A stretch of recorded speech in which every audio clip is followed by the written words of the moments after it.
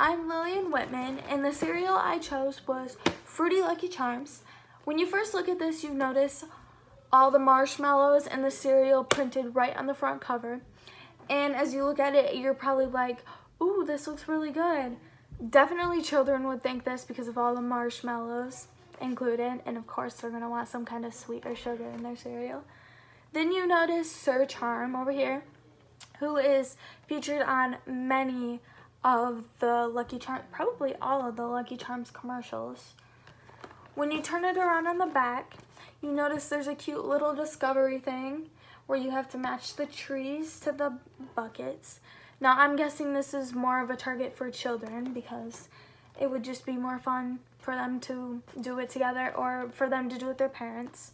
I used to do these with my brothers on the back of cereal boxes in the morning when they were younger, so I know many siblings or adults might be interested in this. When you look back, you can think all the demographical features there are on here.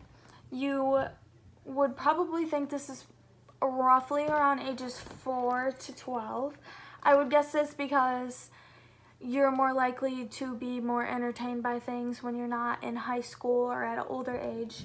You're more likely to like all these little animated creatures when you're younger, but not so much like very young because you can't comprehend it yet. I would guess this is for boys and girls because it's not really gender specific in any ways. It's more like generic and broad. If I had to guess, I would say the target market person it's really aiming for is mothers.